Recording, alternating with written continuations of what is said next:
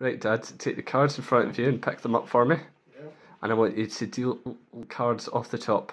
Start dealing cards off the top one by one. And as you start dealing, stop whenever you like. Don't go on forever, otherwise this is going to be a really boring video for people to watch. But whenever you feel like it, and whenever it feels right, stop. Okay. Right, you've got a decision to make. Would you like to add more cards, or take cards away, or keep it as it is?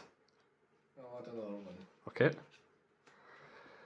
Okay, the rest of the cards you can push them to one side, we don't need those. Okay. The pile you've created, can you pick them up for me?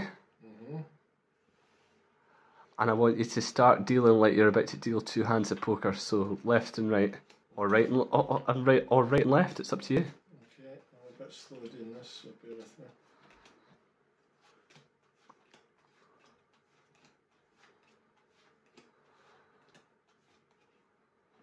Okay. Turn over the top two cards. Turn over the top cards of each pile. So what have we got? We've got the 6 of diamonds and the 3 of hearts. Okay, I want you to generate a new card using those 2 cards. So I'll show you what I mean. So we have the 3 of hearts and the 6 of diamonds. So you can take the value of one and the suit of the other to make a new card. So for example, you can have the 3 of diamonds, or you can have the 6 of hearts. Which would you like? The 6 of hearts or the 3 of diamonds? The 3 of diamonds. The 3 of diamonds? Yeah. Is that the one you want to go with? Yeah. Would you like to change your mind? No. Happy with the 3 diamonds? Yeah. Okay. Well, before the trip began, I made a prediction. Okay? Because the card box has been sitting there the entire time. Yeah.